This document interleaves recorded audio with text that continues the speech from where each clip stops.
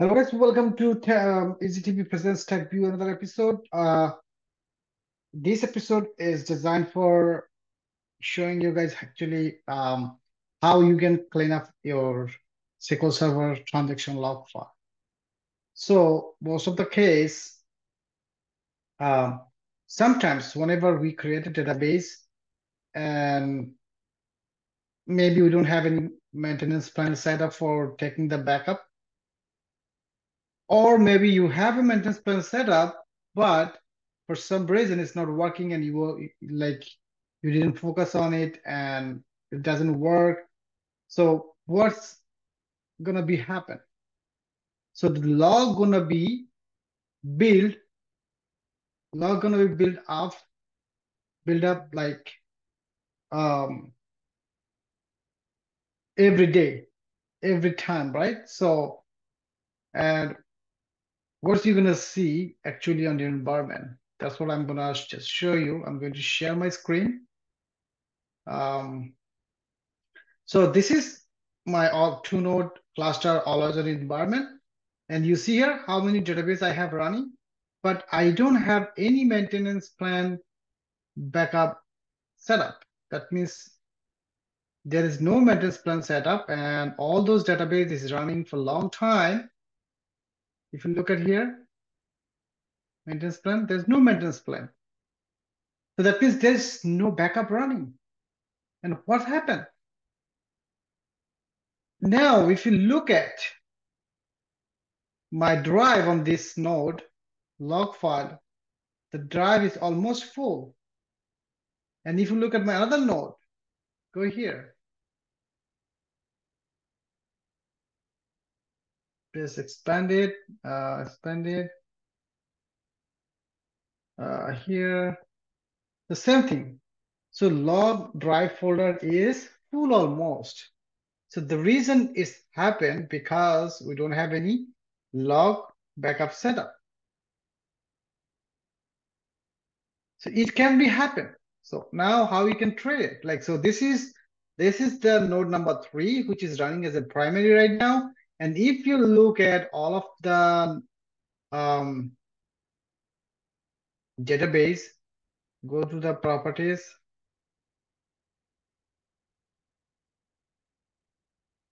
go to the general tab, and you're gonna see the log file, and also this is not that much, but the other one, because this application is not running, maybe this way. But if your application is running and the database is running and you don't have any backup set up, in that case, you're gonna see like this. So properties,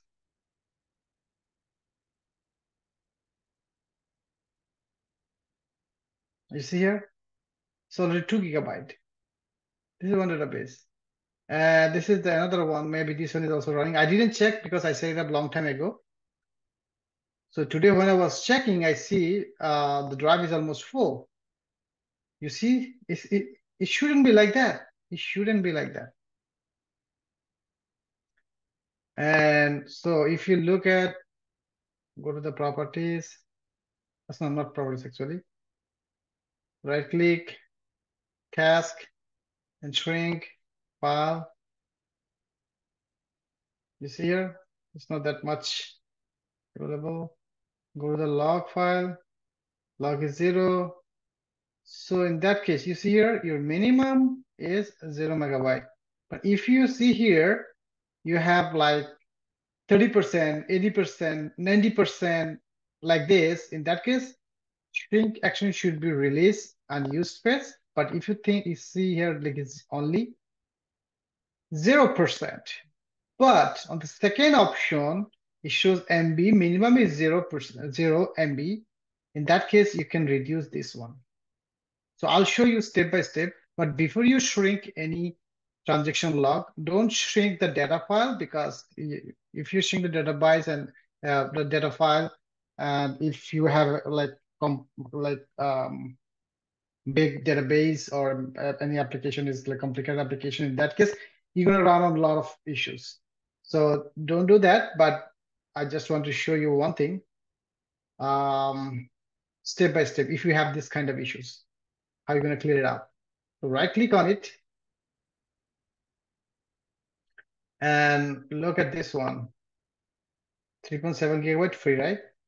But after I set it up, it's gonna be radius. So let's see. Because I have a lot of database actually. First start with this one. So take a full backup.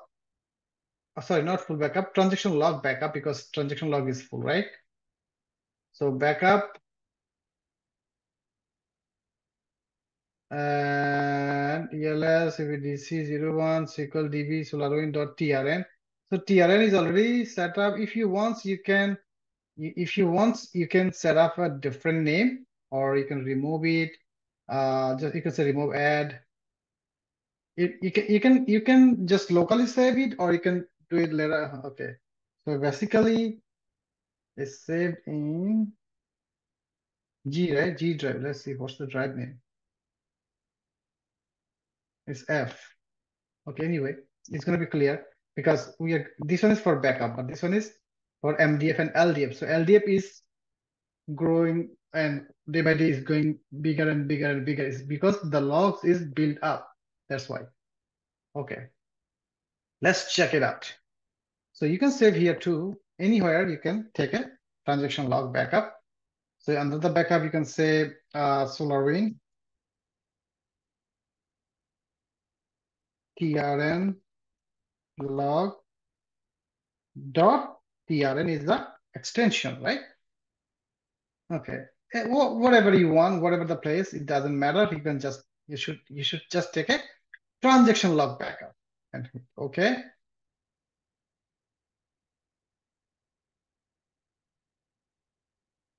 Usually the transaction log shouldn't take that long, but this one will take a little bit long time because of the log is bigger.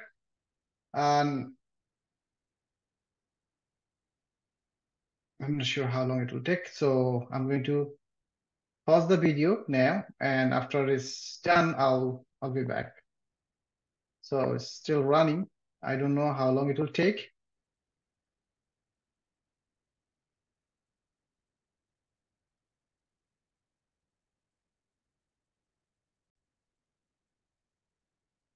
Almost okay, it's done. It says the backup of database Solar is completed successfully.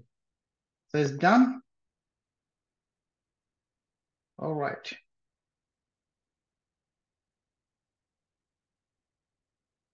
And also,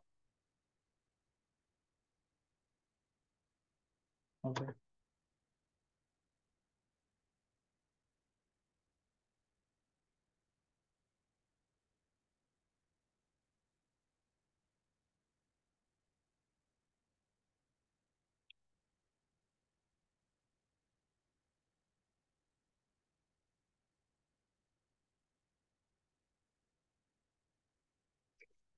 So, okay, all right. Actually, I'm just trying to see.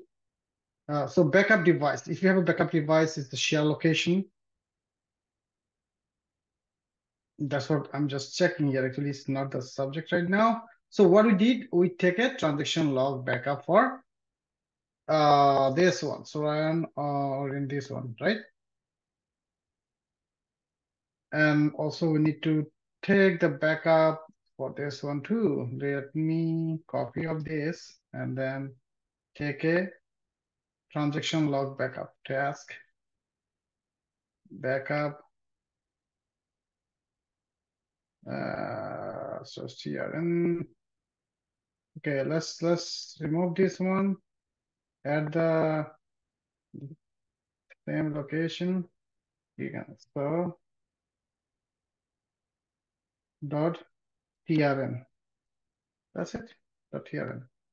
And click OK. Oh, sorry. Here you have to change it to transaction log. Click OK. It's done. Okay, now this one, uh, copy. I'm just because I don't want to type it, that's why I just rename it and copy it. Copy the name. That's it. So take actually my target is to take a backup. Go to the backup and remove it, add, and all the way end. Just paste the name, or you can maybe type and then at the end dot trn because it's a transaction. Oh, sorry, yeah, transaction log trn. Okay, but make sure you change the type to transaction log. Okay, it's done. So far I take transaction log backup for this one, this one, this one, and now I need to do this one. Oh, not this.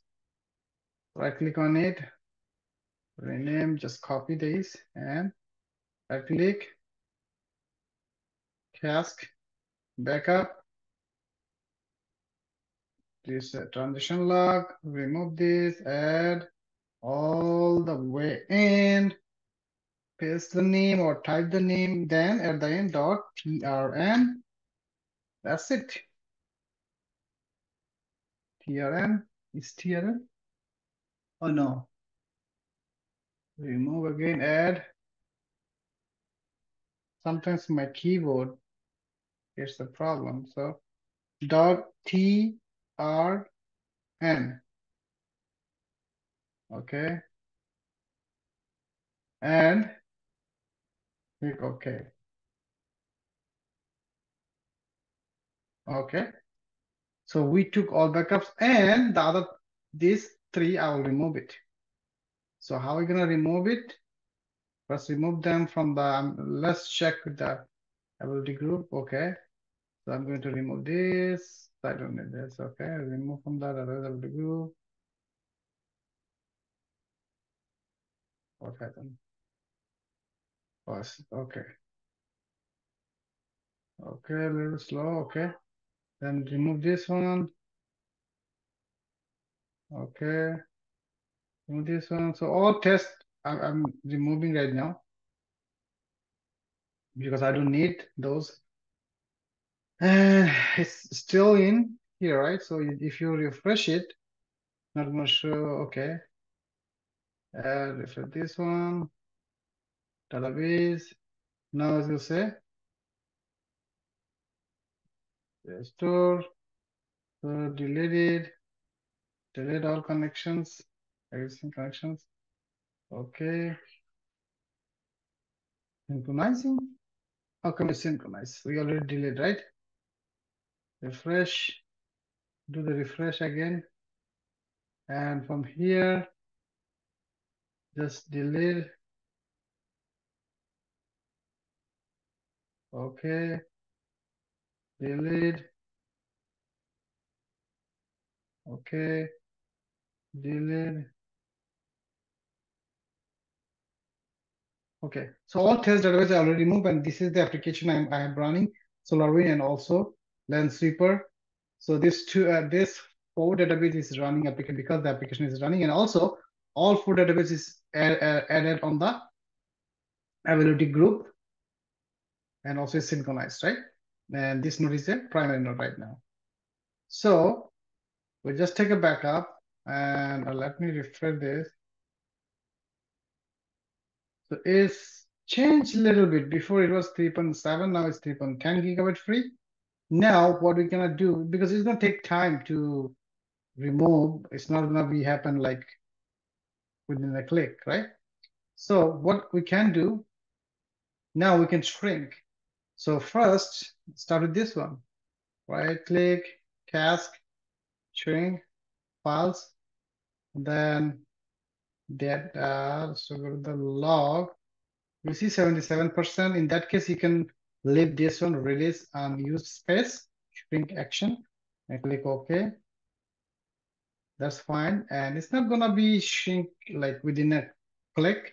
It's gonna take a time and go to the properties, go to the file, see here, and make sure if your application is running auto growth, you have to be very careful. You have to take a backup, transaction log backup. Otherwise, this is going to be build up and it's going to be increased if your auto growth is enabled. And also, you can maybe disable the auto growth. Okay, auto growth. Now you're safe. And click OK. So we are done with one machine, yeah, one database. Now, second one, this one, right? right click on it, task, shrink, and then files. It's 99%. That means the default option release unused space, that's fine. Sorry, check the log also the same. So this option is good. Okay. And right click on it. Refresh first, actually, refresh. And right click, go to the properties, and then file. And I'm going to turn off the auto growth.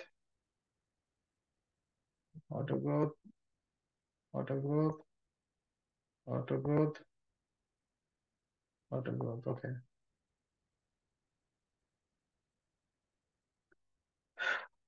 So the database is in synchronized mode. So if we work on one, all database in one node, the other node will be affected by this. So we don't need to do like each and every node again and again, right? So now, third one, right click, task, shrink, files, and then log.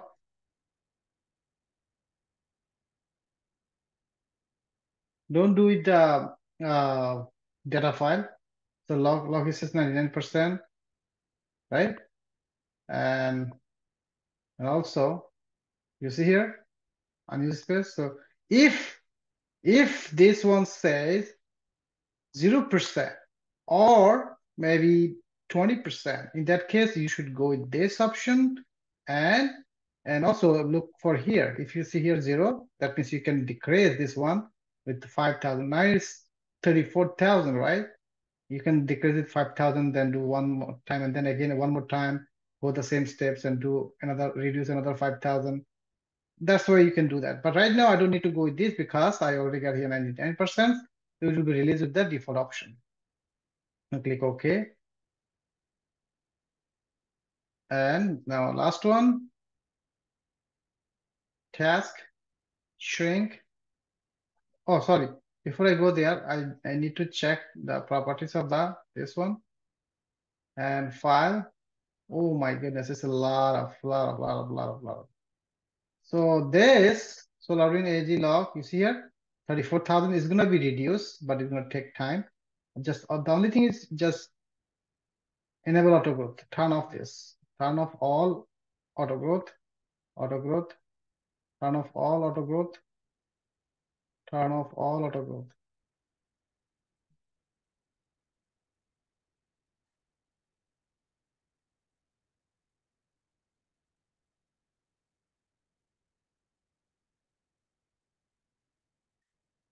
So those things actually work out for the small, not small actually. If it is not a big database, or it's just system admin level, like some of the application is required to have a database, but it's not using that much the database. It's not like a bank database, like it's not a like accounting database, which has a lot of transactions, right? Those database doesn't have that much transaction. Okay. All right. So now the last one, what I'm gonna do? Task, shrink, files. Make sure select log. It's 93%. That's fine. So the default option should work, and click OK. And right click, properties, file, and change the, and like disable the auto growth. Okay. And okay, that's it. So far what we did, we take a transaction log backup, then we shrink the database, and then we check the database file, and we turn off auto growth. That's it. We did for all 4 database. Now refresh it, and just refresh. You see here, it's changed. Before it was 3.7 something gigabyte free. Now it shows 5.85 gigabyte free, and it's gonna be reduced. Like it's gonna take time. You see here, magic, right? And also this one, just refresh it. It's magic, right? It's magic. And also it's going to be reduced. Like we have to maybe we have to wait 1 or 2 hours, but we're not gonna wait 2 hours on this video. So this is how you can work with your transaction log if it is built up. All right, and that's all. That's all. So everything is running fine, but we don't have maintenance plan. So and I'm going to create a new video. Okay. Oh, this one actually I didn't delete it. Okay. Okay. All right. So everything looks good. Um, that's all for clean up the transaction log if it is built up. And I'm going to make another video just for maintenance plan. How you're gonna set up maintenance plan backup. So thank you. Thanks for watching this video. And if you are new in my channel, please subscribe my channel and also give a big thumbs up if you like this video. And also if this video help you, share with your friend or colleague. And also I'm inviting you to watch my next video, which is SQL Server maintenance plan backup. So maintenance plan backup, I'll create a maintenance plan backup step-by-step video. Again, thank you. Thanks for watching. I'll see you guys in the next video.